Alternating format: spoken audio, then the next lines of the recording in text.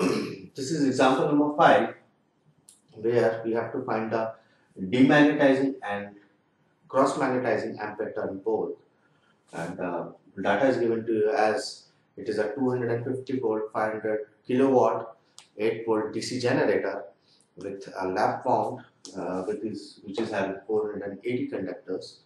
So we have to find the demagnetizing and cross-magnetizing ampere turn per pole if the brush are given a forward shift of 7.5 degree mechanical, which is important. So in the just before I have given the formula for remagnetizing and cross-magnetizing ampere turn pole.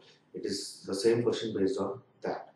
So before that, I will write down demagnetizing and cross-magnetizing ampere turn per pole formula, and we'll proceed to the question.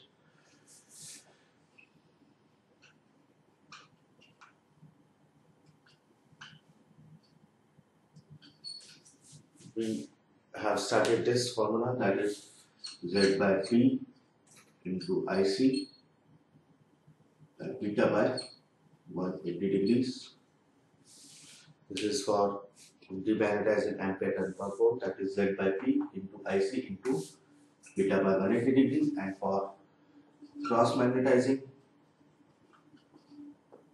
ampere turn per pole, the formula is Z by P into IC multiplied by 1 by 2 minus beta by 180 degrees. What is what here? We'll discuss first of all. Z is the number of conductors, P is the number of poles, IC is the conductor current, not the armature current, and beta is the brush shift in electrical degrees when it is a constant. In this also everything is same, only the formula is different. Z is number of conductors, P is the number of poles, beta is the brush shift in electrical degrees. So first of all, to find this thing, we have to convert this theta mechanical into theta electrical. So I have also given that formula also. Theta electricals is equals to 2 by P theta mechanical, which is equals to 7.5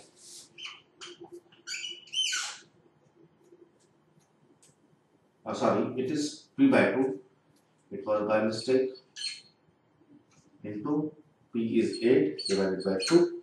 In the previous session I did a mistake, sorry for that it should be theta electrical should be equals to P by 2 of theta mechanical.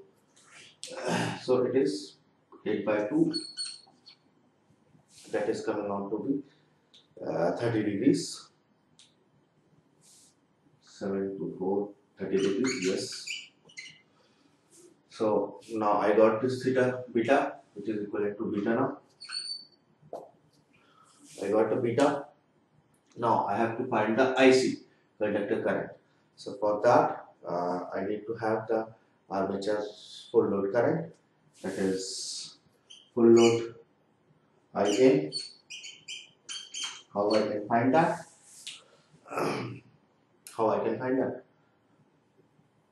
Since it is a 500 kilowatt DC generator, so dividing it by 250, I will be getting the IA, that is 500 into 1000 divided by 250. I get IA as 2000 ohm, 2000 amperes.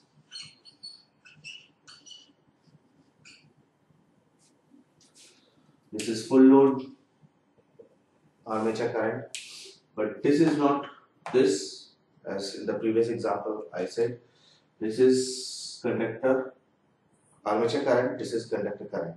So for that IC, in the previous question also we have found the IC, which is equivalent to total armature current divided by the number of parallel paths, which is equals to A. So total armature current is 2000 amperes divided by Since it is a lap wound, again A will be equals to P and P is equals to here is 8. So conductor current IC would be 250 amperes. So now I can find, I will write this beta as here, which I found beta electrical is equals to 30 degrees. So according to this formula, I keep this thing. In this, Z is equals to 480.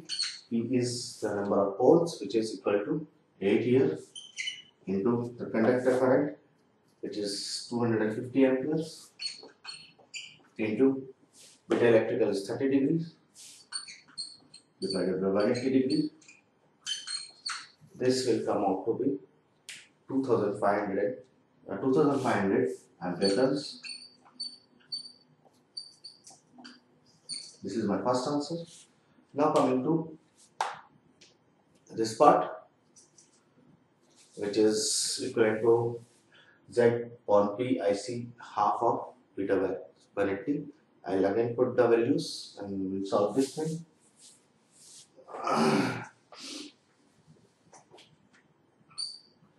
From here, I will be getting Z is equals to 480 conductors are there, and P is the number of poles, which is again 8 multiplied by IC is the current, which was previously it was 250.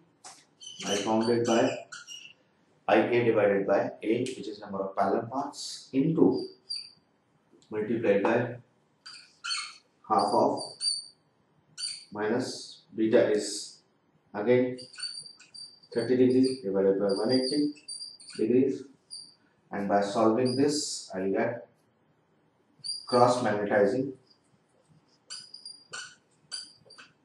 ampere turn per pole.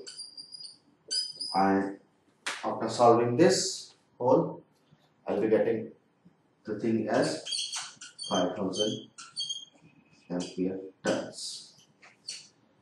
So for demagnetizing ampere turn per pole is 2500 ampere turns per pole, and here also it is per pole, that is 5000 ampere turns per pole.